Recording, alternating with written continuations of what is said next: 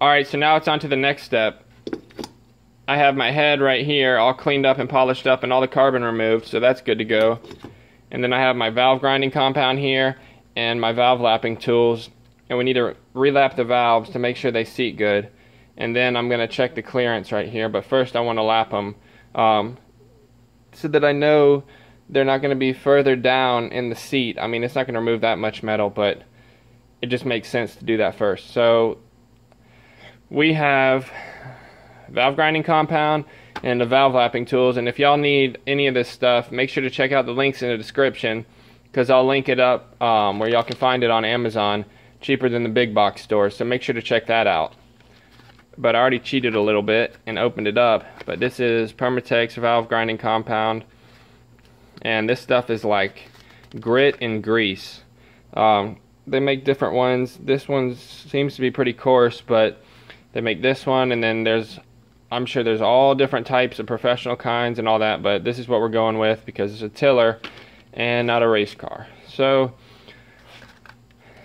I got these from Advance, but I'll link y'all up. Like I said, this was cheaper than the other places because it came for 2 for the price of 1. Like at other stores there were 1 and then you had to buy both of them. It was like double the price. So I got these, and let's stop talking and get to work here. Alright, so we got our valve grinding compound right here, so I'm going to go ahead and take these valves out and get this done. So I'm going to take this one out, and I don't know if this is going to be a good before and after, but there we go. You can see that it's not pitted, it's not messed up at all. I just need to reseat it better, and I'm just going to grind it in. This is the exhaust valve, and then leave y'all out of focus here. Here's the intake valve, and I really wanted to get these refaced, but I took it to the shop and they were like, dude, don't even worry about it, just reseat it, it looks good enough. And you know, it's a tiller. Like I said, it's a tiller, not a race car. So I'm gonna get this thing reseated and hopefully it should be good to go. We're gonna put these, well, let's see, let's start on the intake valve.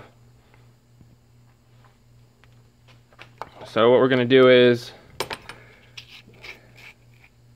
get some of this good stuff right here, and we're going to put some all on here.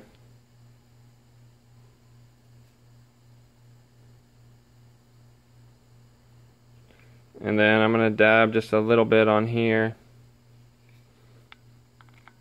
This is so hard to do behind the camera, but alright, then we're going to drop it in here.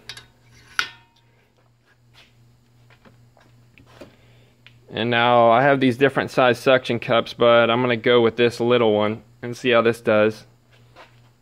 So spit on the suction cup.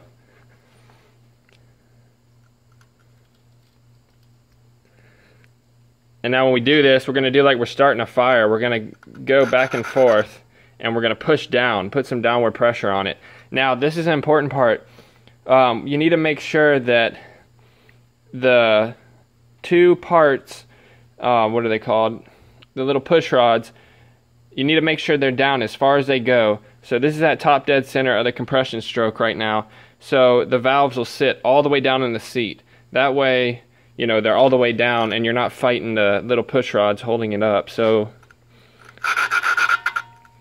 this suction cup is going to be a fight already. And lift it up, move it around.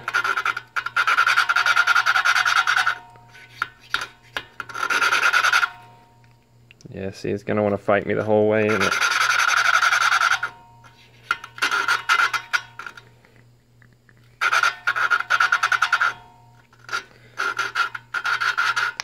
Let's try the other suction cup.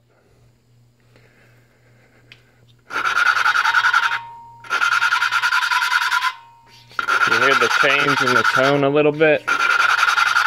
They say you want to do this until it gets quiet, but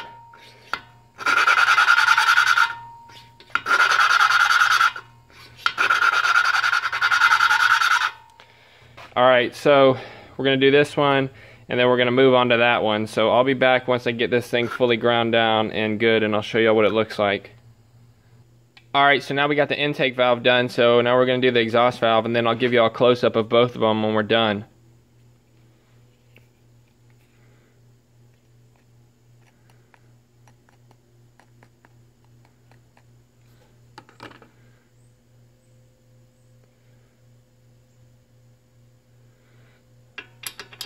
Now make sure you don't get it on this part right here, because you'll grind that seat up in there, the little sleeve down in there, the bushing, whatever the hell it's called.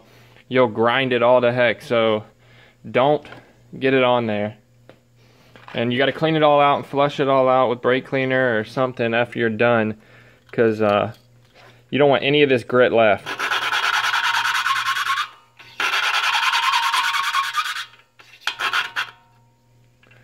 These suction cups, they fight you the whole way.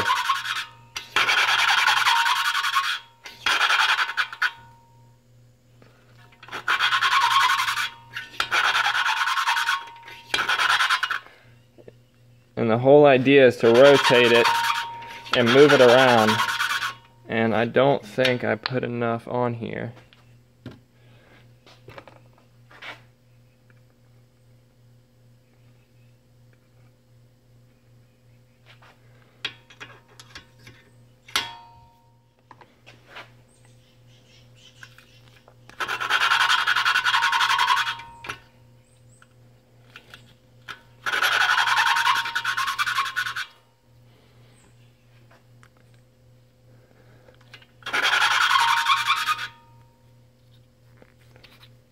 Man, these suction cups suck. Alright, well, I'm going to leave y'all here, and then we'll check back once I get this one done.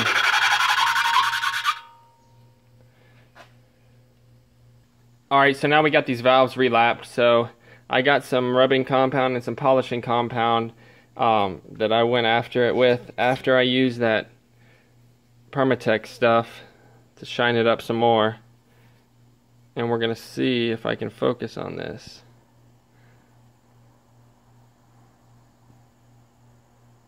Alright, so you can see, obviously there's that little groove that goes all the way around it. But it's an old used valve, so as long as the two surfaces mesh, I'm sure it'll be fine. But like I said, if I do this again, it probably needs new valves and valve seats.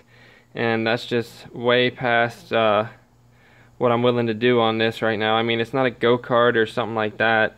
It's a tiller. So as long as it gets my job done, I honestly don't care too much. So there's that one. And now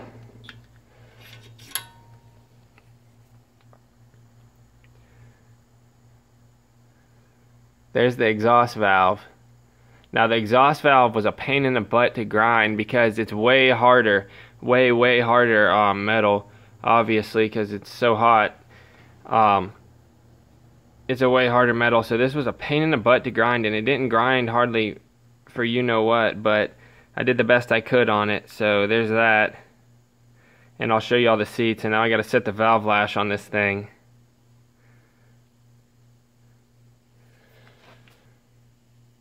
So let's take a look at the seats here real quick. Alright, so here's the valve seats, and I got my little light on here, and we can see that I polished up the intake port and the exhaust port. I know it's not perfectly polished, but it's way better than it was, and I got all the casting imperfections out of there, and I polished it up as best I could. That way, you know, I don't have to worry about all those casting imperfections and stuff. Like in that intake port right there, there was a ton of casting imperfections down in there, and I got it all smoothed out, and of course I roughed it up a little bit because it's the intake port. So this one is as smooth as I could get it, but man, it is a pain to get in that one right there. So let's look at the seats, and you can see the seats. They're looking pretty good. There's a little groove that goes all the way around it, but it's not actual deep groove. It just, I guess that's just how it meshed to this valve. You know, they're used valves and seats. It isn't perfect, but as long as it gets the job done, like I said, it's not a race car or a race go-kart or something. It's a tiller. So as long as it breaks up the ground and tills it in and gets my plants in the ground, I'll be happy. Alright y'all, thanks for watching. If y'all enjoyed this video, make sure y'all give me a big thumbs up. And don't forget to comment while you're at it and let me know how y'all like to do this stuff. And I'll put links in the description for all the stuff I use in this video, so make sure to check that out. And don't forget to subscribe while you're at it for more videos of me working on this thing and putting it back together and getting it back in the tiller over there. Later.